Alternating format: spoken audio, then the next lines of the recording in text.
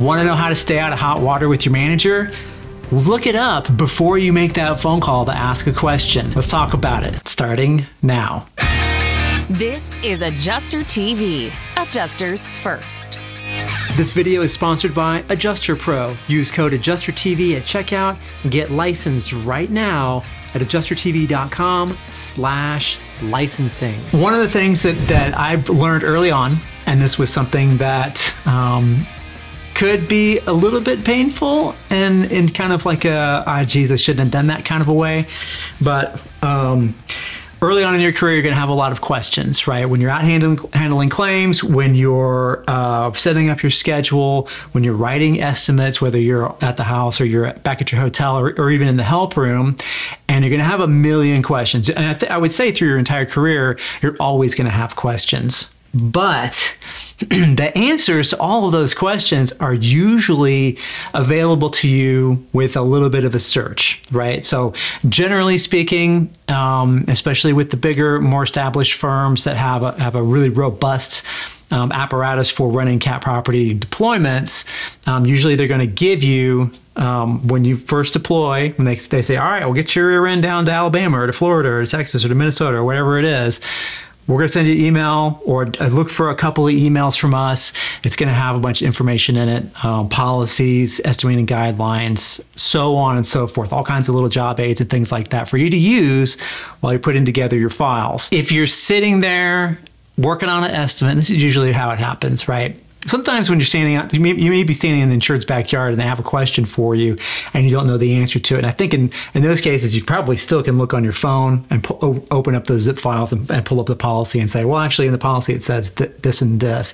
If you can't find it after like a minute or two of looking, then you can call your manager, right? So basically what I'm talking about here and kind of what happens with adjusters and really, I mean, honestly, with any job, especially if you're new at it, you got all these questions and you know that the fastest way that you can get the answer is to ask somebody, right?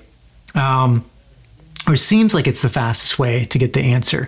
But the fact of the matter is that your manager, while they are absolutely there to help you, and they're a resource for you to use to make sure that you're on the straight and narrow and you're doing the right thing and you're following the rules and everything, they are also not just your manager, but they're a manager to 10 or 15 or 20 or 25 other people.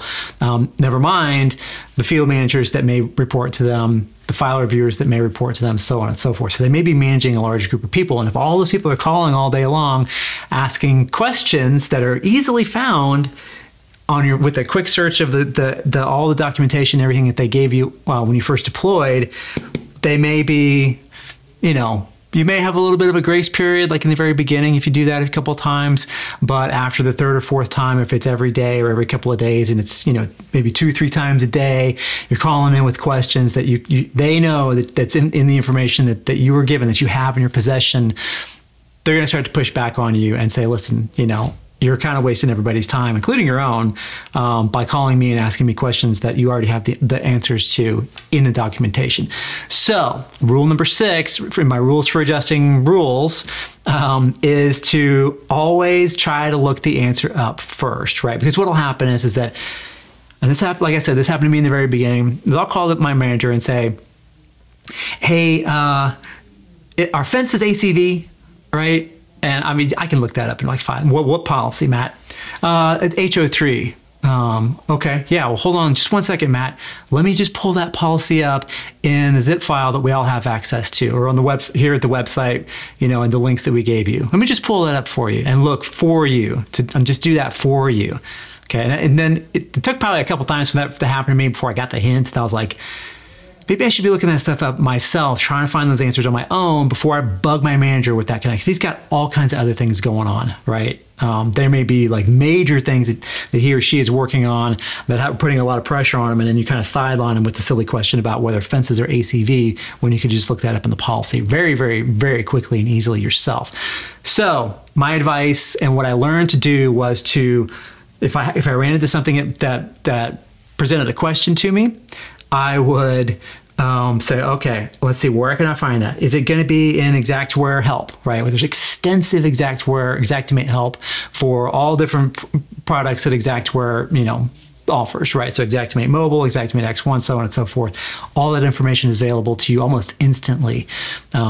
Inside of Xactimate, all the links to all that stuff is in there, right? The policies, you can pull the policy up. If a company is not giving you policies and you're required to make coverage calls, then they're negligent. And I say that in a colloquial kind of a way, but you need to have access to the policies, right?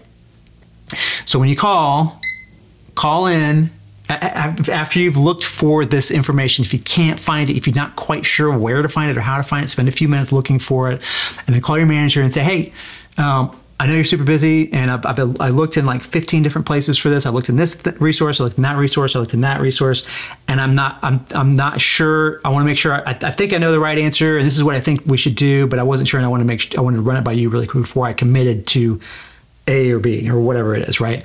Oh, okay, yeah. So what's the situation? Okay, great. Well, let me look in there. Yeah. No, I think your original intuition was correct, right? Or no, that's actually you're going in the right direction with it, but actually this piece over here makes that not work, right? So you can't do it, right? So you're really calling your manager to get clarification and to get like the final stamp of approval on what you want to do versus, hey, how do I turn on my computer? Hey, our fence is ACV. Hey, silly stuff that they don't need to be bothered with, okay? If you want to watch the rest of this episode where I answer other questions ad-free, as well as get access to a members only segment question and answer, head on over to AdjusterTVPlus.com and become a member right now.